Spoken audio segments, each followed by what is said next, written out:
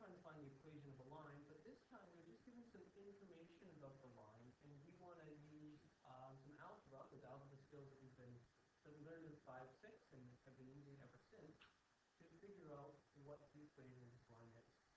So our first example here, we are given the slope and the point on the line. So an example is find the equation of the line that has the slope 1/2 and passes through the point 1, 5. And the way you want to approach these questions is some steps you should follow. Number one, always start with the general form of the equation. And we know that our equation is always going to be y equals mx plus b. And then step 2, okay, look at what we're given in the question. Well, we know that in order to have this equation, we need to figure out what m and b are. Are we given either of these things in the question? Well, we're told that this thing has a slope of 1/2. So if we know what m is, we should put that in right away. We'll just say sub in our value for m. They give us m, let's sub it in. So now our equation is y equals 1/2 x plus b. And our job here is to figure out what b is. Well, what else are we given in the question? Well, we're given this point 1, 5.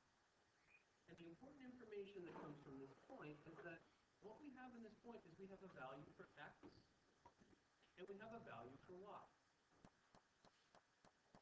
And we have an x and a y that appear in our equation. So we can sub our value for x and our value for y into this equation. So sub in x and y.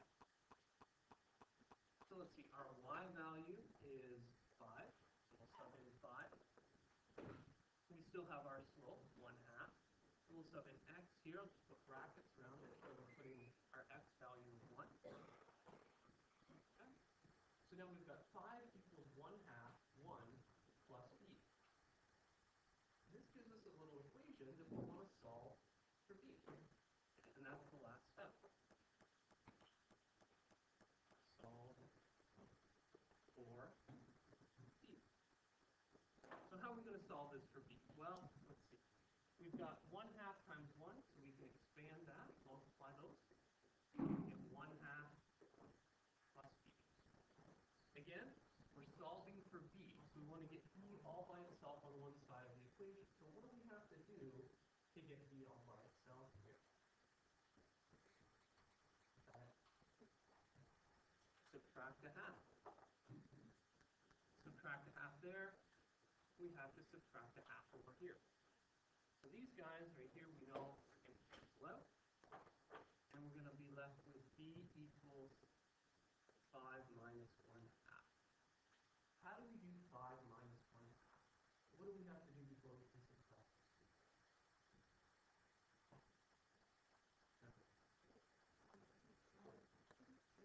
And what have to be true about these two fractions that we make? Okay. They have to have a common denominator. Absolutely. So our common denominator here is going to be 2. So we have to rewrite 5 as 10 over 2. So our b is going to be 10 over 2 minus 1 over 2, which is just 9 over 2. And then finally, we put it all together. We know y equals, we knew our slope from the beginning, 1/2 x plus our b value, 1/2. And we just put a box around it to let everybody know, hey, this is our final answer. I know that this is the equation. Okay? So we're just subbing in the information they give us and doing a little bit of equation solving from 5, 6. Now, the other kind of question you might be given is instead of being given the slope and a point on the line, you're just given 2 points that are on the line, like this one here. Find the equation of the line that passes through points 3, 2, and 6, 3.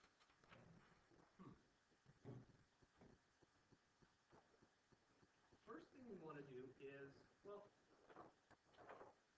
reminder, general form. This is always our starting point here. We know we're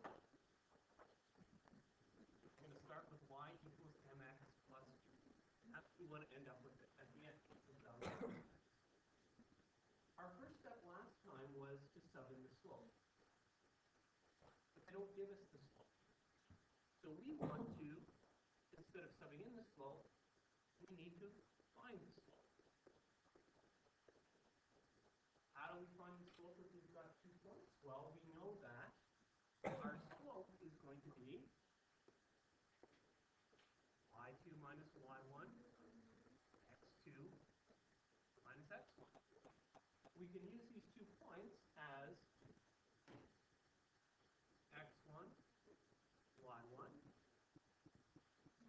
x2, and y2. So our slope is going to be, let's see, our y2 value is 3, so we're going to have 3 minus 2 on top. x2 is 6, so we're going to have 6 minus 3 on the bottom. 3 minus 2 is 1. 6 minus 3 is 3. So our slope is going to be 1/3. Makes sense? Okay. So we found our slope. And I'll say and sub in. Because once we've got it, we want to say, okay, I know what my slope is. Let's put it into our equation. 1/3 x plus b. All right. From here, it's just like the last question we did. We've got x, y, and x in our equation. We can choose a y and an x from the points that we're given. So, step 3, sub in x and y. And it doesn't matter which point we choose to sub in. So, I'm going to choose to sub in, let's say, 3, 2 here. So I'm going to sub in 2 for y. I'm going to sub in 3 for x. And then I'm going to solve for b.